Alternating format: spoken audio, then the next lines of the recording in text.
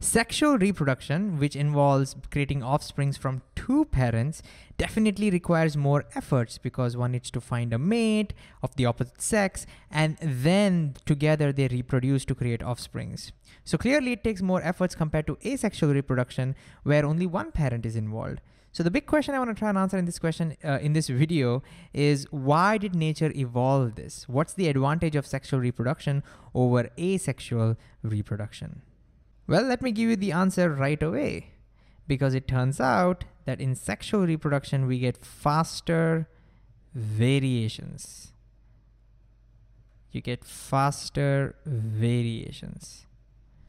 But what does that mean? Well, let's use the rest of the video to try and understand this with great detail. So what exactly are these variations? Well, we've talked about them in previous videos. In short, whenever a cell is ready to divide or reproduce, make a copy of itself, the DNA first makes a copy of itself, and the DNA copying mechanism is not perfect, so some errors are introduced, and as a result, the new cell may have some variations compared to the initial cell. And why are they important? They're important because they help species adapt to the ever-changing environment of our planet. Now, of course, if you need more details on what I just said, then we have a dedicated video on this called variations. Feel free to go back and check that video out. But anyways, since variations are important, it makes sense to have these variations faster, and that's basically why we have sexual reproduction.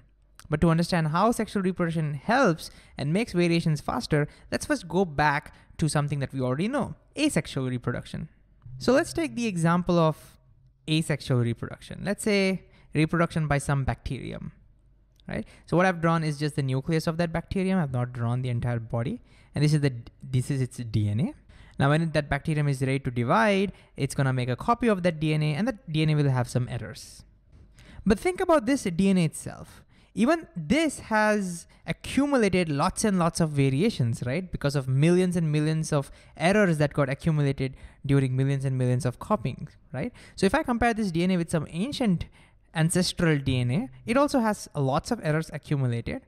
And let me show that by drawing some red spots. These are all the millions of errors that got accumulated over millions of years, let's say.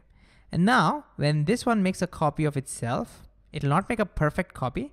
It'll introduce an additional error. So let's say that additional error gets introduced somewhere over here. I'm gonna represent that with a blue. So this is the new error that got introduced. So this is the new error, causing variation in the offspring as well compared to the parent. But here's the thing. If you look at the overall DNA structure of this compared to this one, it looks pretty much the same, because the new error introduced is so tiny, it may not even cause any significant variation.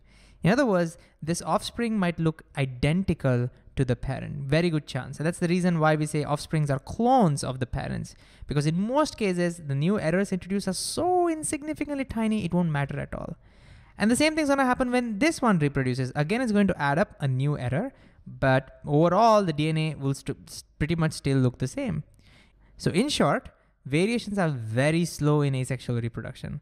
Only after lots and lots and lots of copying, maybe the errors will accumulate enough to produce some significant variations, right? And therefore we have to wait for a long time to see these variations. And that's why variations in asexual reproduction are super slow. So variations are slow. And so the big question now is, how do we speed it up?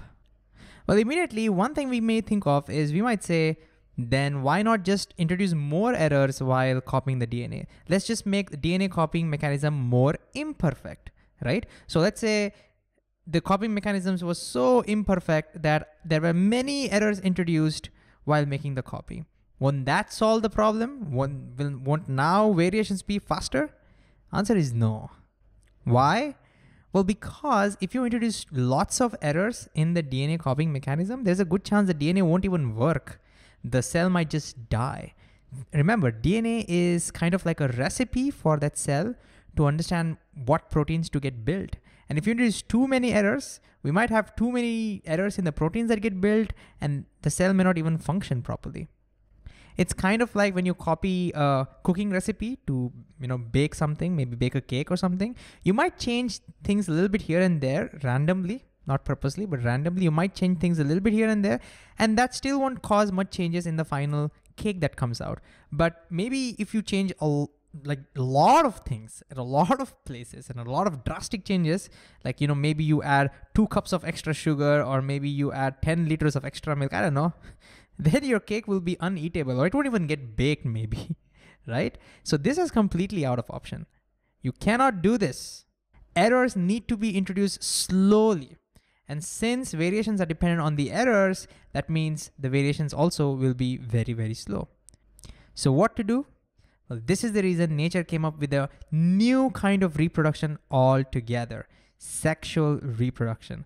And as we will see, this technique doesn't solely depend on errors for introducing variations. Errors are definitely required, but there is another way in which it introduces variations in its offspring. Let's see how. Over here, the cells from 2 different individuals, one male and one female, basically of opposite sexes, they combine to give you an offspring. And now the most important point of the sexual reproduction is to realize that the DNA of these 2 parents are not identical, right? The variations accumulated in the DNA of one parent will be different than the variations accumulated in the DNA of the other parent. So again, I'm going to draw them with red spots. I'm showing them in different places just to show that these set of variations are different than the set of variations over here. And how do I know that? I know that because they don't look the same, right? They have different eye color, hair color, maybe different texture of the skin, height will be different, so many differences they will have. So clearly the variations accumulated in one DNA is not the same as accumulated in the other DNA, and this is the most important thing. And so now when a new offspring cell is formed, basically it gets a copy from both the mother and the father. So here is the copy of the mother, here is the copy of the father, let's say. It gets both these copies. Right? It's a combination of the 2 DNA. And as a result, if you now compare the offspring's DNA with, say, the father, it's not the same because it has variations from the mother. So it won't look like the father. Similarly, if you compare the DNA of the offspring with the mother, it won't look the same because it also has variations from the father. And so this will not look like a mother. And so the offspring will neither look like a father, not like the mother, but it'll be unique because it has its own unique set of variations. And this is why in sexual reproduction, offsprings don't look like clones of their parents. You and I resemble our parents, of course, but we don't look like clones of them like in asexual reproduction. Therefore, we can immediately see very quickly variations get accumulated. And again, when this person is ready to find a mate and start reproducing, more variations get accumulated because of the combination of their DNA. And so immediately you can see in sexual reproduction, variations are faster. Now, of course, you may be having a lot of questions. One question around maybe, what do we mean by DNA gets combined? What is the meaning of combination? Do they get attached to each other? Or does the nucleus of the new offspring will just end up with 2 sets of DNA? Does the DNA keep on increasing? What's going on? What happens? Well, that's something we'll talk about in the future video. But what did we learn in this video? We learned that in asexual reproduction, variations are dependent directly on the errors which are formed due to DNA copying. And since these errors are introduced very slowly, very minute errors each time the DNA copies, the variations are very slow. It's going to take a long time for you to see changes in the structure of that cell.